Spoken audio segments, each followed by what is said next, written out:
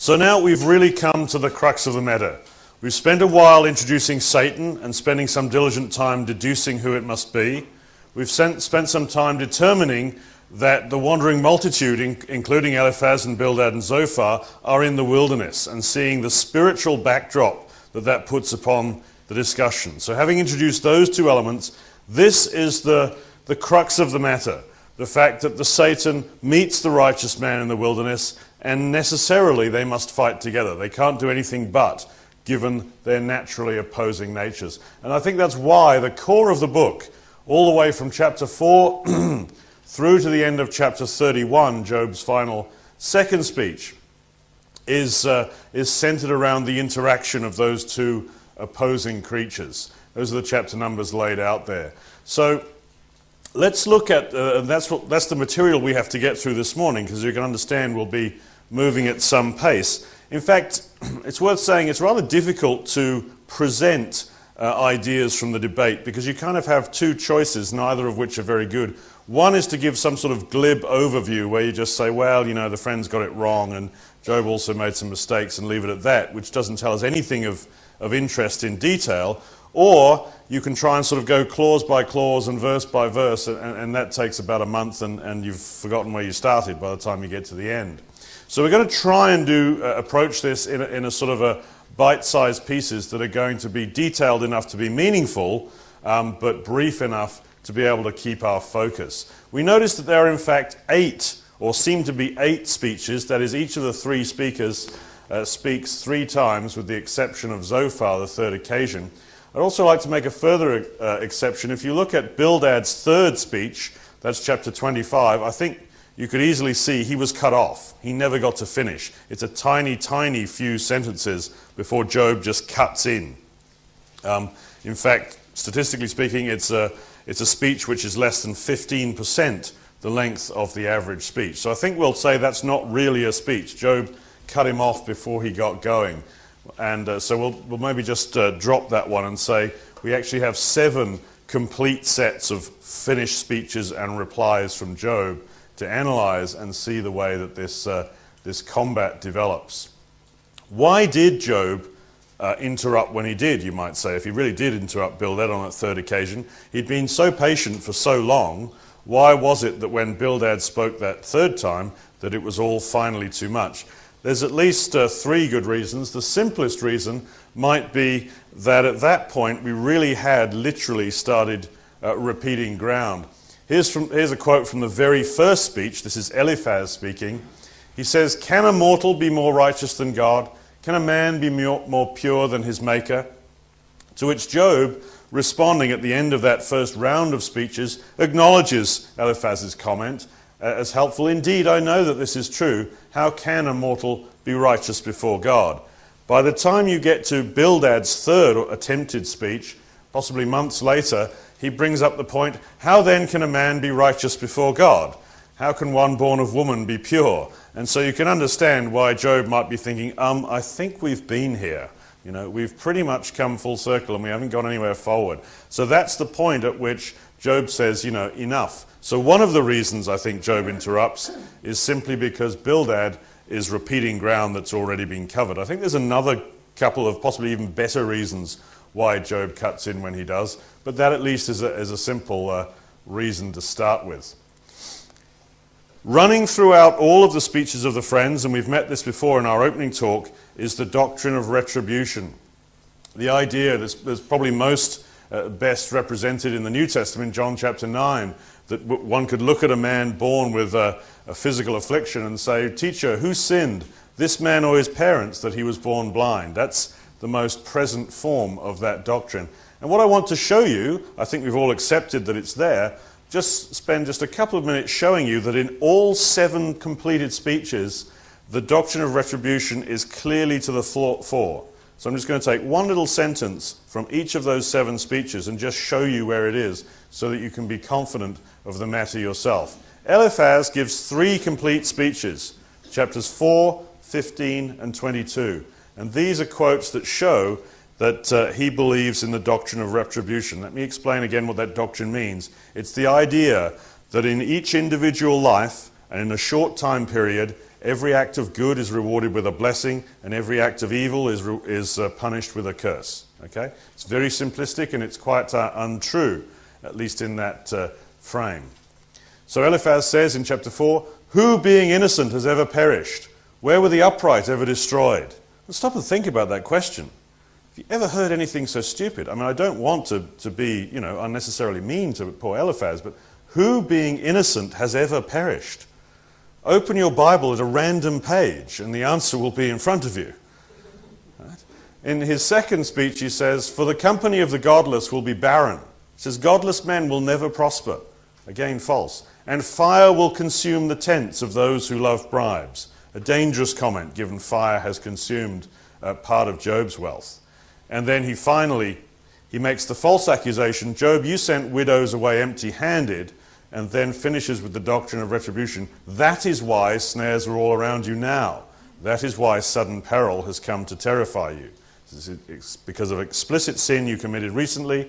That's why you're being punished."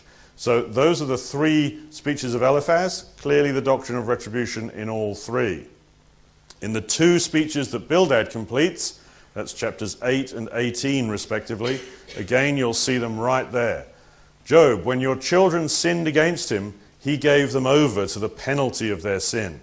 And many people, many readers of the book of Job, including brothers and sisters, do assume, possibly from this verse, that Job's children were actually sinful and the feasts that they were having were some sort of state of debauchery.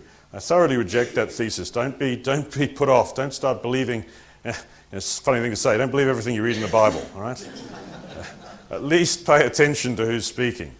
And again, Bildad says, "The lamp of the wicked is snuffed out. The flame of his fire stops burning." And likewise, Zophar, in the two speeches that he completes, "If you put away the sin that is in your hand, Job, and allow no evil to dwell in your tent, you will surely forget your trouble, recalling it only as waters gone by." So he's quite explicit. If you immediately stop sinning, you must be sinning now, Job, because look what's happened to you, then immediately everything will be restored. God will owe you. Notice that's what's present there. If you stop sinning, God will owe you a good life. So you must get a good life back, because you wouldn't deserve the punishment anymore. There's very many errors in that. In fact, when he says the wicked man's food will turn sour in his stomach, it will become the venom of serpents, think about, again, of the implied timescale. He's saying if you're a wicked man, why, if you do something evil, within the time span of the digestion of a meal, some punishment will come upon you. Okay, it's a little bit of hyperbole, but you can see he's imagining that these things are repaid in the terms of hours. So these are the mistakes made implicit in the doctrine of retribution. First of all, the doctrine of retribution says, well, wherever you see affliction, it must be God's punishment. Now, it is true that God occasionally brings affliction as punishment. We see examples in the Bible. Sodom and Gomorrah, for example, had displeased God greatly, and they were punished because of it. So we're not tying God's hands here and saying that he cannot punish people with affliction where he sees sin, because he can and he does. Ananias and Sapphira being a very specific case. But the point is, just because God does occasionally bring punishment and affliction as punishment doesn't mean that all affliction is that way, and that's the mistake that the doctrine of retribution makes. The other important mistake is the fact that retribution is actually true. There will be an accounting, but it's on God's timescale. We might want to see a sinner punished within hours of committing the sin, but that's not the way it works. God is a God of grace and a God of love, and he spends all of our lives reaching out and appealing to the sinner to abandon the sins themselves. He's not interested in punishment per se. In fact, we know that retribution cannot be paid within the lifetime of an individual. Why? Because else what purpose would Judgment Day serve? Right? If everything is fully paid for or accounted for, or there would be no need for a Judgment Day at the end of the matter. Why then I want to offer some sympathy here to the three friends, although I don't agree with their standpoint. Why are the three friends so convinced that when they look at Job, they think they're seeing a man being punished for sin? I wonder why. We could say, it's because they're so stupid, and laugh. But that would make us into the three friends. That would make us as sneering and as condemnatory as they are. So let's not go there. What is it that has made them so convinced that in meeting Job, they're meeting a man under God's punishment. If it is true that they are in the wilderness wandering, as I clearly conceive that they are, then they are with Moses, amongst others. And towards the end of the wilderness wandering, as again I conceive that they are, Moses gives a series of exhortations, a series of speeches, of prophecies. And one particular one is in Deuteronomy 28. And turn that one up in front of you, because we're not going to have time to read through it. I'll put up as much as I can on the screen, but it's quite a lengthy chapter. And it's a very symmetric chapter. It starts out by saying, I don't know if it's verse 1, but you'll find it. If you fully obey the Lord your God and carefully follow all his commands I give you today, all these blessings will come upon you and accompany you. Which verse is that? Because that is 1 as the start of it. And then somewhere later in the chapter you will find an exactly symmetric expression saying, if you do not obey the Lord your God and do not carefully follow all his commands I give you today, all these curses will come upon you and overtake you. Which verse is that? 15. Okay, so you've got those two halves. And what you should notice, sorry, I should have noted those verses, then I wouldn't have to ask. You should notice that the blessings and the curses, the blessings must be sort of verses 1 through 14, and the curses 15 onwards, are absolutely symmetric. And so you can actually print out the chapter like this quite accurately with just the green and the red showing the blessings and the cursings. And let us be specific about what it is that will be blessed and what it is that will be cursed. I've put them in bullet points there. You will be blessed or cursed in the city and blessed or cursed in the country. So in city and country. The fruit of your womb, that's your children, will be blessed or cursed, and the crops of your land and the calves of your herds and the lambs of your flocks. Your basket and your kneading trough will be blessed or cursed. I don't know if anyone here is expert enough to spot a cursed kneading trough when they see one.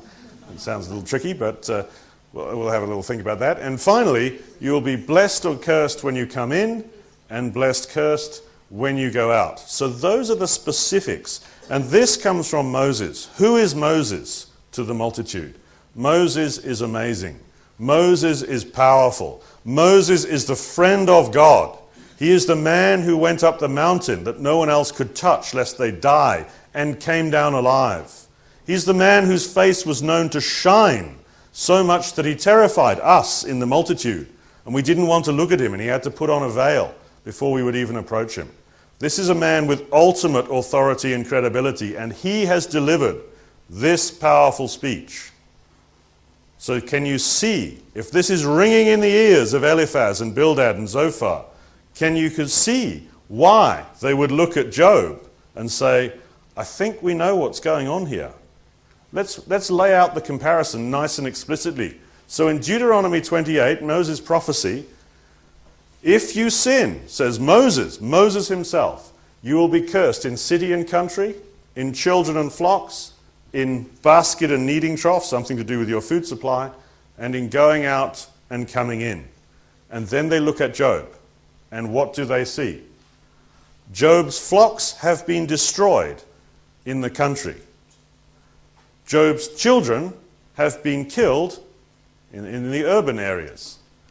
Job has wasted away to skin and bone. He has said of himself, I am escaped only with the skin of my teeth. He has something to do with his disease, means he cannot digest food for nutritious purposes. And Job himself complains, when I go out to the marketplace, I am ridiculed, and when I come home, my maidservants count me as a stranger, and my breath is offensive to my wife. I am cursed in going out, and I am cursed in coming in. So the three friends look at Job and they think, let's see, cursed in city, check. Cursed in country, check. Cursed in children, check. Cursed in flocks and herds, check. Cursed in food supply, check. Cursed in going out, check. Cursed in coming in, check. Ah! Now I know what's happening, and I have the authority of Moses himself, in which I have my confidence. Was it not Eliphaz who says, Job, those even older than your father are on our side? I believe he was referencing Moses. I can't prove that. But clearly he had great confidence that some old wise man had essentially backed up his case. To their mitigation, the three friends saw Deuteronomy 28 fulfilled before their very eyes, not in some sort of general way, but in all 7 explicit points. So we can perhaps begin to not agree with them, they are wrong, but perhaps we can begin to have some forgiveness for the error that they have made. Because if I'd just heard Deuteronomy 28 and run into Job, I could see myself making the same mistake. So why then is Deuteronomy 28 not the doctrine of retribution? Or, to say it the other way round, why is Job not definitely one who is cursed by God as a sinner? What error did they make in the interpretation? And I think this is key. And I think this is why God brought this affliction on Job, because he knew that every Israelite heart would make this mistake. The prophecy was given on the scale of a nation, not on the scale of one man. And on the scale of a nation, this doctrine of retribution has generally been true. Just read the book of Judges. If you sin and abandon me as a nation, I will send the oppressor to invade you until you cry for help and turn back to me. And if you cry for help and turn back to me, I will raise up a deliverer, and you will again have a time of peace. You will see that cycle enacted 7 times over 230 years throughout the book of Judges, following on after Moses' prophecy. And this again was spoken to a nation. What you cannot do is look at one specific individual's life, one man or one woman, and apply this global thinking to their circumstances. God will work with individuals according to whatever plan he has to work with them. And there's a second problem as well. Of course, as we've said before, retribution happens in God's timescale, both for the individual and for the nation. So don't think you know enough to see the answers in one man's life when you're listening to the prophecy that's given to a whole nation. I think that's why God has brought, God does so many things at once. The moment Moses spoke God's true words of prophecy, he thought, well, I know how they're going to take this, and I've got to teach them that's not right, that you can't look at any one man and say, Rabbi, who sinned, this man or his parents, because he was born blind. So immediately, Job's life comes coincident, or shortly after Deuteronomy 28, just before they're going to go into the promised land, in order to educate the multitude. God is always working to illuminate us and to educate us that they've made an error. So what then should they have concluded when they saw Job? Really, there are 2 possibilities. We learn from Ecclesiastes, and this is contrary to most Christian thinking, this is contrary, that statistical forces can be allowed to operate in the world. Okay? The race is not to the swift or the battle to the strong, nor does food come to the wise or wealth to the brilliant or favor to the learned, but time and chance happen to them all. And I know it's comforting to say, I know that every single thing that happens in my life has meaning. And God is working with me, and it definitely has meaning. But these verses challenge that. How then do we resolve that? Are we truly just cast away into the winds of time and chance to be buffeted by a God who's not connected to us? I'd like to think no. But then, if some things that happen are statistical, how then do we have to let go of the idea that everything in our life that happens has meaning? Here's my answer. I think that everything that happened in Jesus' life had meaning, every good thing and every bad thing, because he was in perfect resonance with the Father. And if you completely abandon God, not to the point of knowing about God and sinning deliberately, but, essentially to grow up in a jungle knowing nothing but the trees around you, then your life is completely given over to statistics. We are somewhere in the middle. And this is a wonderful encouragement for discipleship. What it suggests, if that is true, is the more godly we become, the more we commit our lives to God, our life won't necessarily get any easier, and it won't necessarily get any more difficult. But there will be more of the things that happen in our life will have meaning. And we'll only get all the way up to 100% if and when we perfectly become Jesus Christ. So we won't hit that completely at all. So that's a great encouragement to me to commit more of my life to God. Because the amount that I commit to God will use, and everything good and bad will have meaning. But the amounts of my life I keep for myself and say, no, I just want to do what I want to do, then I'm abandoning myself to the winds of time and chance. It's my choice. Free will reigns. It's a rather complex philosophy, and we probably want to talk about that at some point. Let's just move through that. So they could have concluded that, Or, in other words, either God was active in Job's life or he wasn't. Right? That has to be the answer. Either he was or he wasn't. If he wasn't, then there's no reason to say it's God's punishment. If he was, then the actions will reveal God's character. And God's character is that he is patient with us, not wanting anyone to perish, but everyone to come to repentance.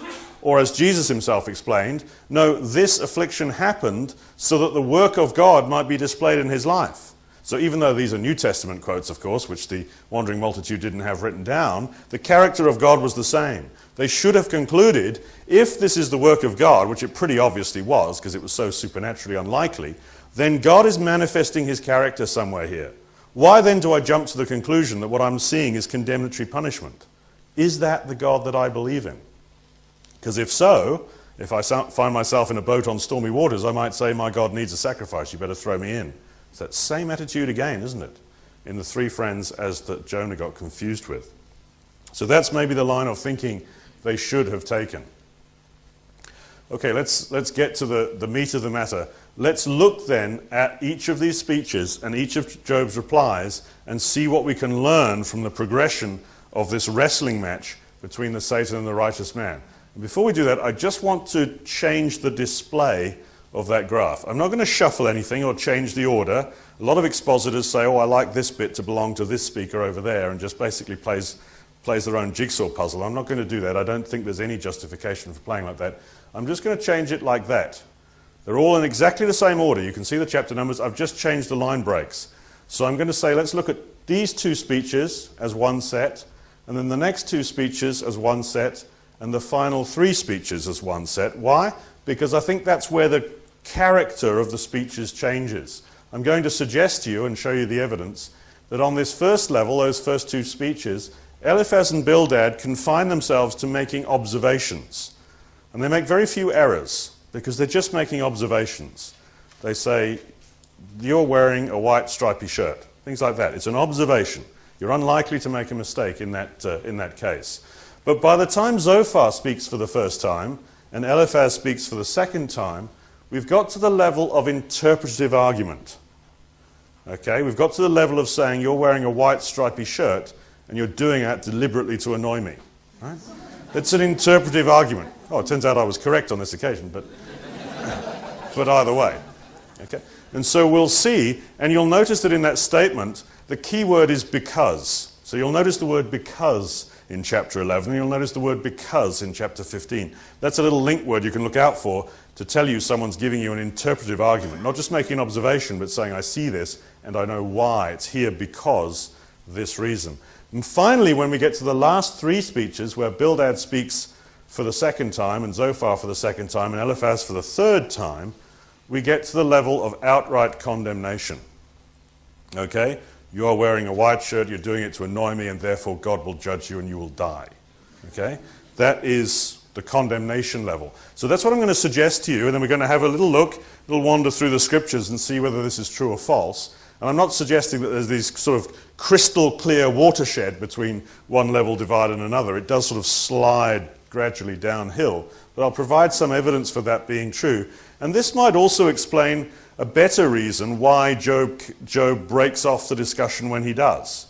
Because by the time we've finished this final level, all three speakers have independently condemned him. And so when the next guy starts to speak again, it's like, why are we going any further?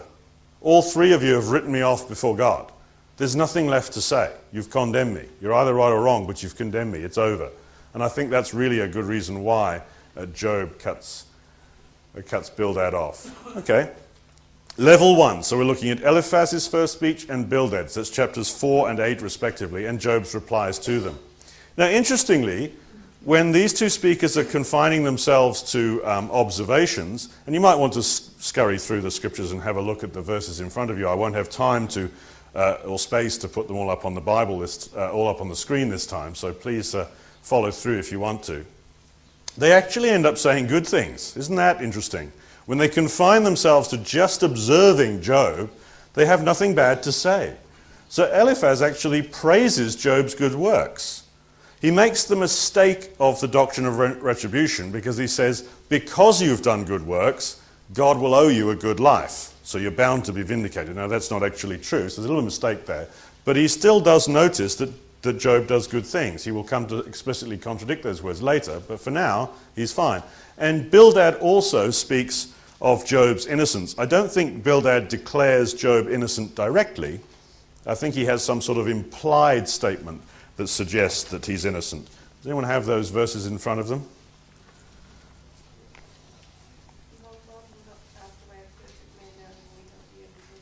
That's right. Surely God does not reject a blameless man or strengthen the hands of evildoers. He will yet fill your mouth with laughter. Okay? So it's not a direct statement of Job, you're a good man, but the implication is that he is.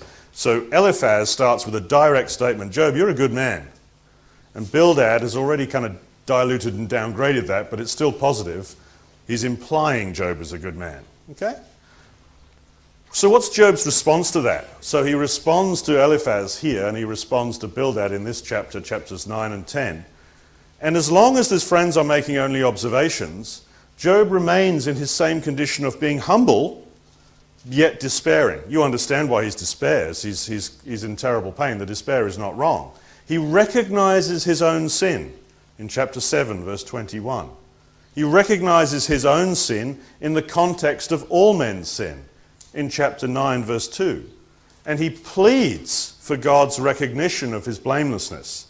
That again shows that maybe the doctrine of retribution has snuck into his mind, because he shouldn't need to mention his blamelessness when he pleads for restoration. He can plead for recovery and plead for restoration whether or not he's innocent or guilty, unless the two are linked. So that's what we have here. His response is humble and despairing. His conclusion is humble and faithful. There it is in chapter 9. I chose that as a kind of a summary of his attitude in those chapters there. How can a mortal be righteous before God? So at this point he's saying, how can I claim that I must have a good life? Because I can't be righteous in the face of God. That's the end of level 1 in the fight.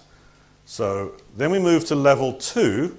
We're going to have a look at chapters 11 and 15. That's Zophar and Eliphaz. And we're going to claim here that we have the beginnings of interpretive reasoning. Interpretive reasoning isn't a bad thing to do, but it's obviously potentially where errors creep in. So you've got to know what you're talking about. The key word reasoning is because. So chapter 11 verse 18 is there, and chapter 15 verse 25. Zophar says explicitly, Job's disasters come because of his sins. He says, because you've done these wicked things, that's why you're in trouble. And Eliphaz, who had initially spoken well of Job, it's like the three friends are actually poisoning each other. They're listening to each other. And Eliphaz says, Job, you used to strengthen the widows in chapter 4. But by chapter 15, he's kind of persuaded by Zophar's attack. So he takes a very different tack and says, yeah, you're right, you know, Zophar's got it right, hasn't it? If you're this beaten up, you must have done something wrong. Why don't you tell us what it is? Why don't you confess? And then you can be okay again. So that's where the interpretations come, the implications of guilt. And notice, therefore, what happens to Job, the righteous man. Job knows that these accusations Zophar is making are false. We've seen in chapter 31 his testimony of good conduct. So now someone's hit him with a false accusation, he becomes combative. He wants to fight now. You've punched him in the face unfairly, and he's ready to fight back. So he declares his own righteousness. See that in chapter 12, verse 4, or chapter 16, verse 17. Okay, Job actually declares his righteousness. Now remember, back in chapter 9, he was in the pure state of saying, how can a mortal be righteous before God? But by chapter 12 and chapter 16, he says, yes, but I am righteous. I'm righteous and blameless. Which is partly true, but perhaps not his place to declare. So he's getting to the point where he's beginning to justify himself. He's getting confident in himself because he knows the accusations brought against him are wrong. So his conclusion here, now that I've prepared my case, I know I will be vindicated. Bring it on, he says. I'm in a good place. And that's interesting because this is a good education for us. False accusations one day will be brought against you. They've been brought against me and it'll happen against you. Maybe they're little things, maybe they're huge things, who knows? Be careful. It's dangerous, it's a dangerous position to be right. You have the confidence of saying, I know I'm innocent, but that confidence can manifest itself in dangerous and destructive ways to yourself. This is what is happening to Job. He knows he's innocent, but because he knows he's innocent, he's ready to leap up and bop someone on the nose. Job's conclusion, he wants to fight. Look at these words. Come on, all of you, try again. I will not find a wise man among you.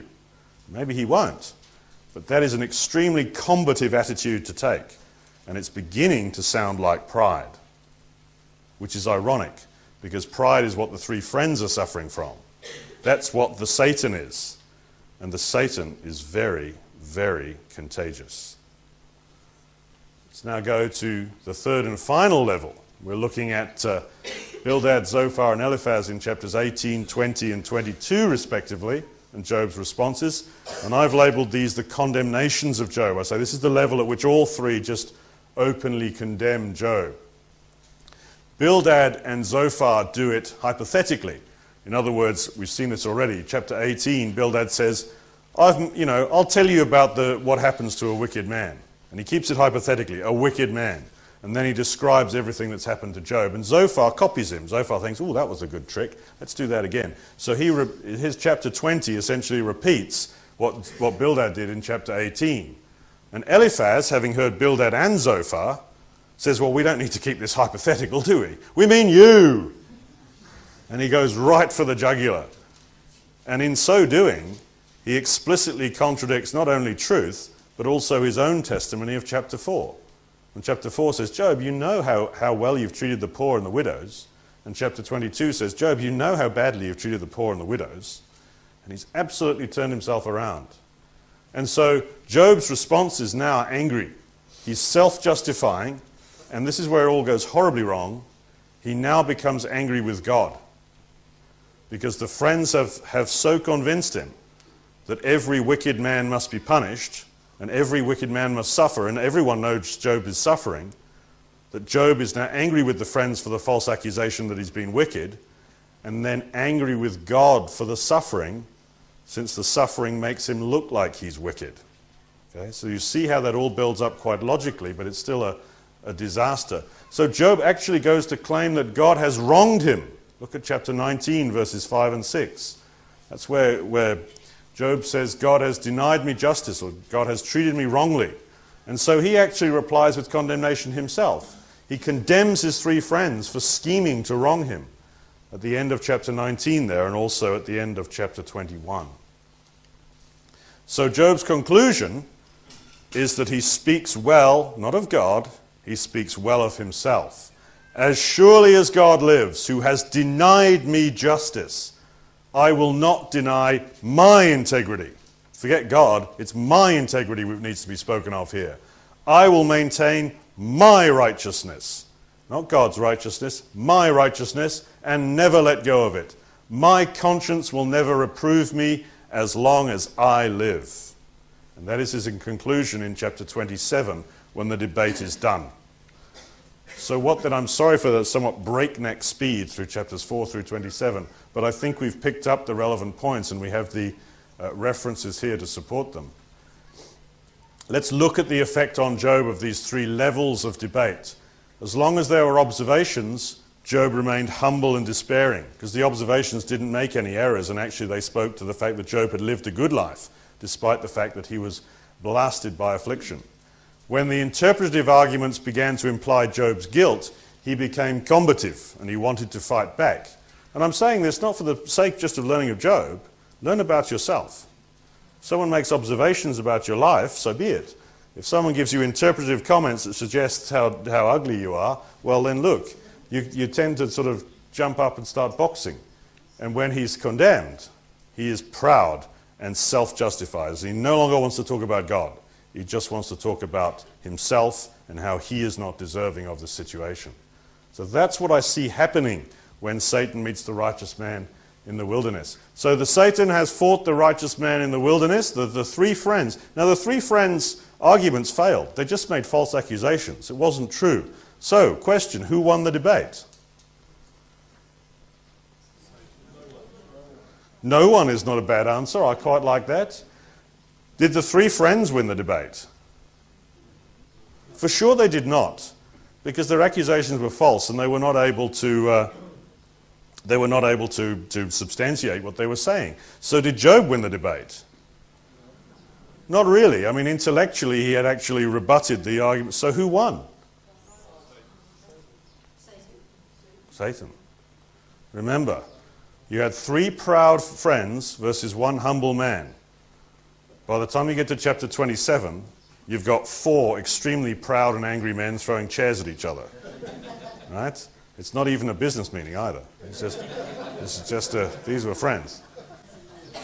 Satan has come through as a winner.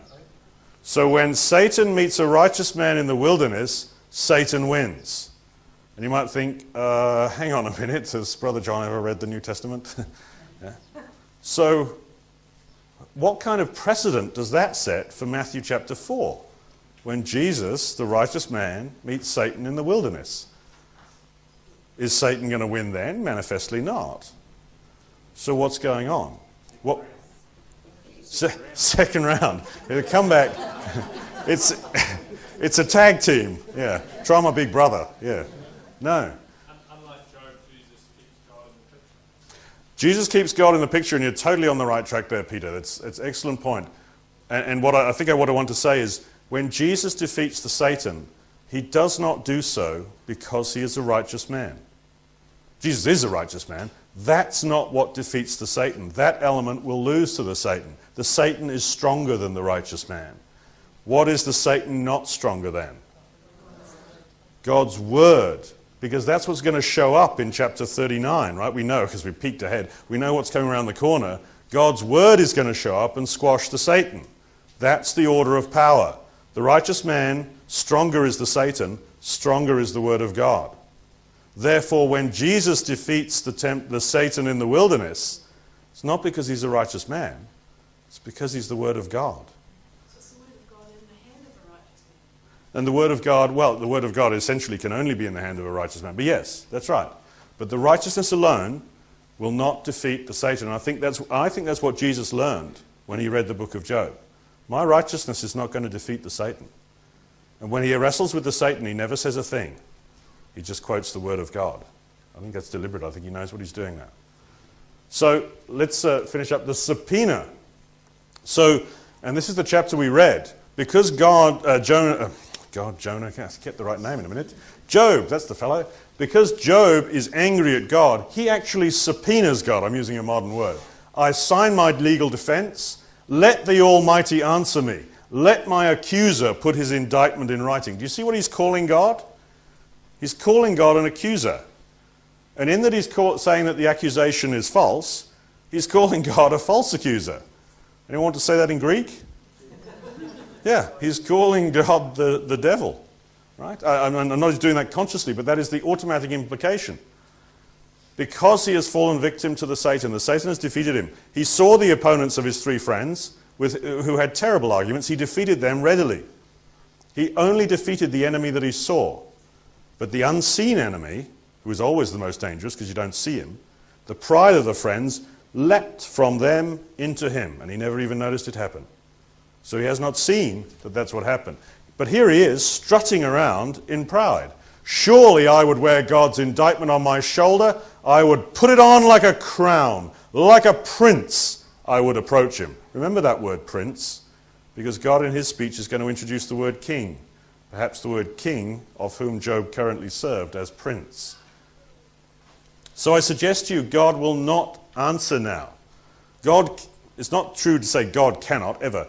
But if God answers Job now, it will reinforce to Job his false thought that the creation can demand audience with the Creator. Because be quite clear what Job has said. He's angry now. He says, God, get down here and give an account of yourself. How can you justify doing this to me? You have denied me justice. Come here now.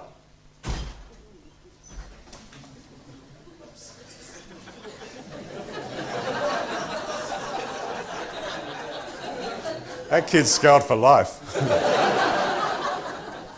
Not only that, he didn't come here either. Oops.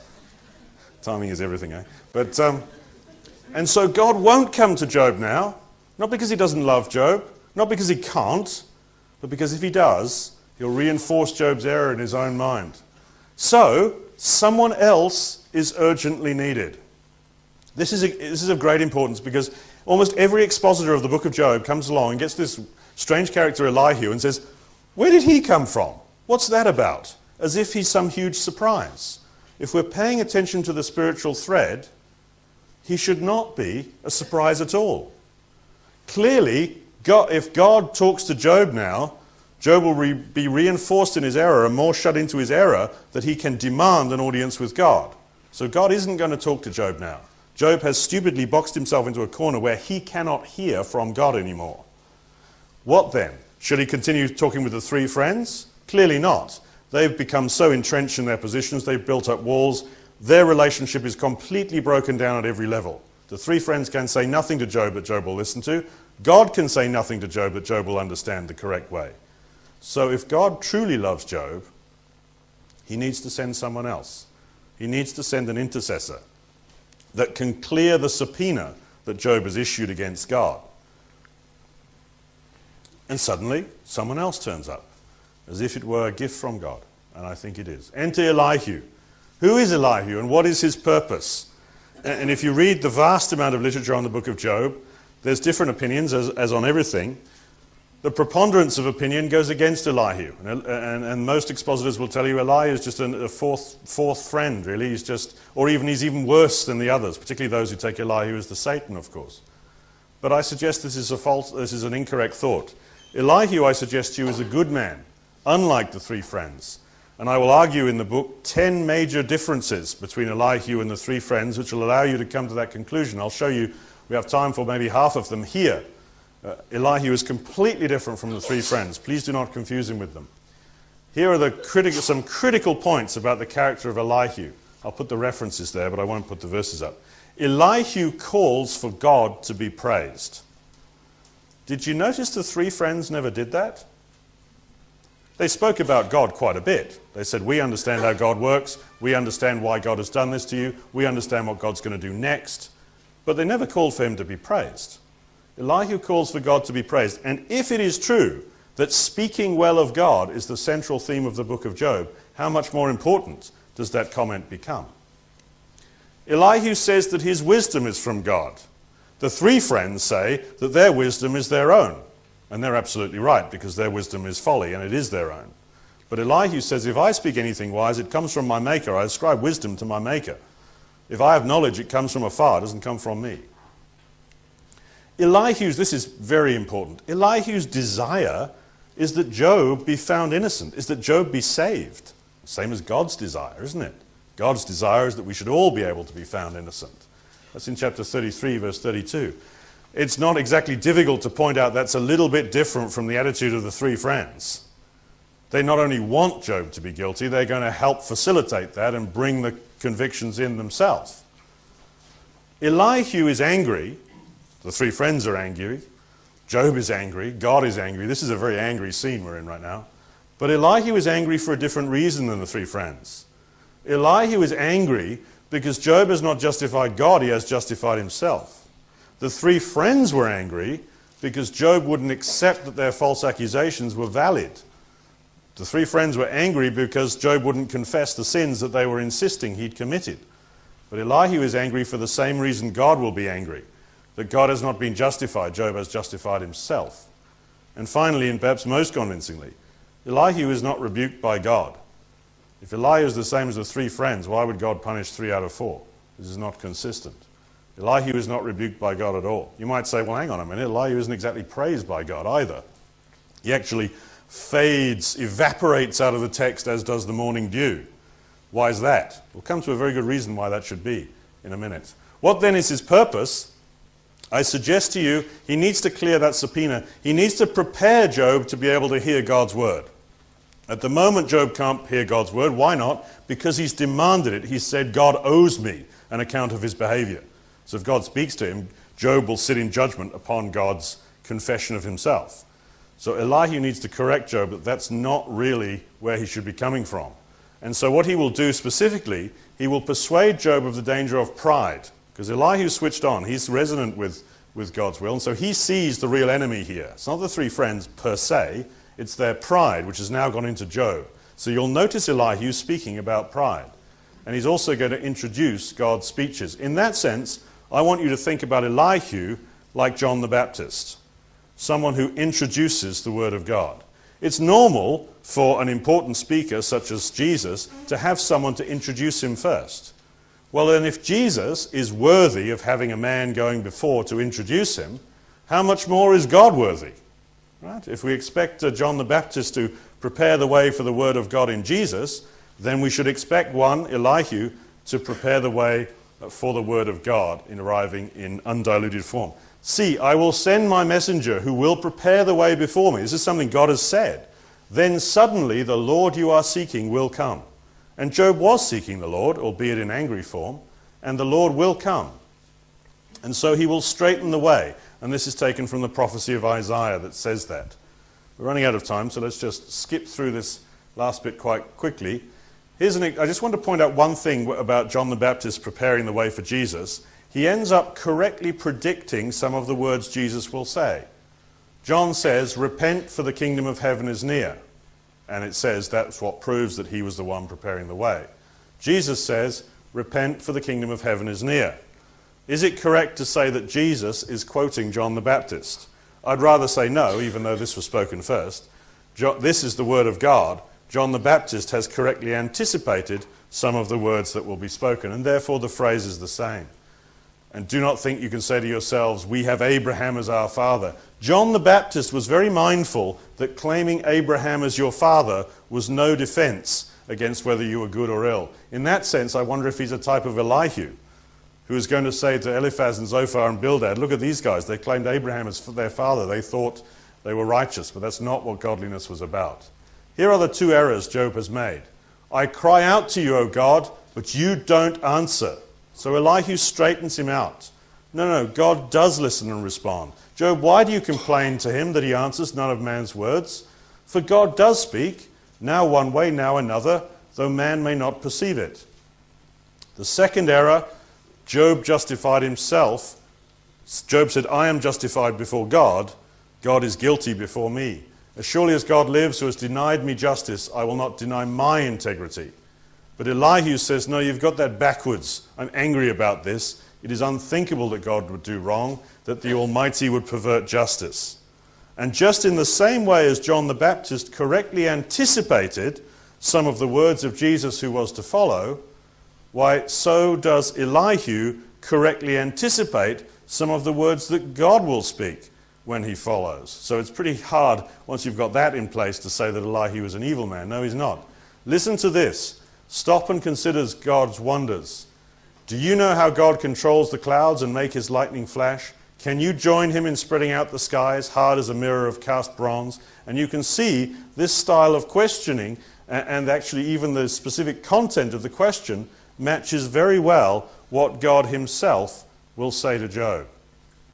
So I think we've seen that Elihu is really beginning. There are other comparisons that I haven't put up there. I've put them in the book. But I think we can see then what Elihu's job was to correct the errors Job had made. And notice that the criticisms Elihu makes of Job are only of what's come out of his mouth while he was listening. He doesn't try and condemn Job's whole lifestyle and make up false accusations about him persecuting widows. So even though he's critical of Job, as are the three friends, he only criticizes the actual mistakes Job has made, which are purely verbal and within the debate. These are the only criticisms that Elihu makes. And it's also worth noting, pay attention to the weather, because that is going on in the background. And since it's in the Bible, it's important. A storm is building. Okay? So you can imagine, you know the scene, the temperature starts to plummet and the sky goes dark and the wind howls. And that's probably what prompts Elihu to notice the clouds and the flashing lightning, because it's probably going on in the background. Because a storm is building up, and the final speaker, who will prepare the final answer to this debate, and indeed many debates, is preparing his thoughts and preparing his words within the storm. And from out of the storm, in this very stormy scene, not only physically and meteorologically, but emotionally. Remember, everyone's angry. The three friends are angry because they've been insulted. Job's angry because he's been falsely accused. Elihu's angry because Job has justified himself, not God. Everyone is angry. So it's a storm on the ground and a storm in the sky. And out of that storm, God speaks.